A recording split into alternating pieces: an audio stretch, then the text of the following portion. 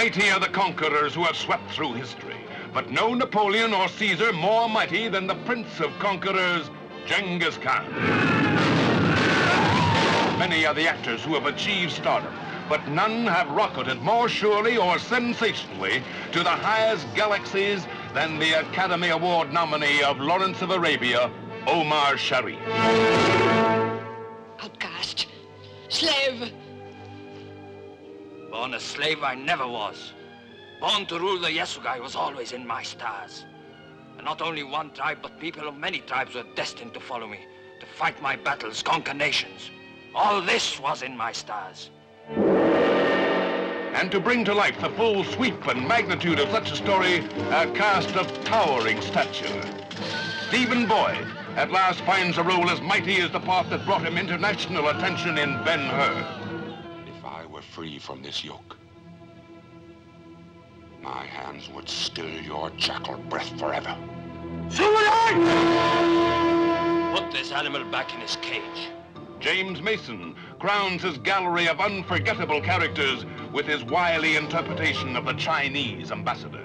Perhaps once in many centuries does the world produce a man with the power and the will equal to his vision and destiny. Genghis-Kan is such a man. Eli Wallach caps his Broadway and Hollywood achievements with his most devilish creation. You and I will ride together against this Genghis-Khan. We will crush this wolf, this thirster after blood, this corrupt defiler of the women, this scavenger.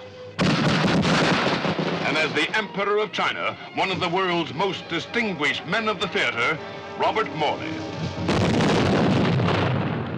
But the girl whose beauty will enslave the conqueror, France's newest star, Françoise Doliac. The conqueror of the Prince of Conquerors. Listen to me, Temujin. Hear me well. There are only two things you can do with Chamuka. Put him under the ground for all time, or put him at your side.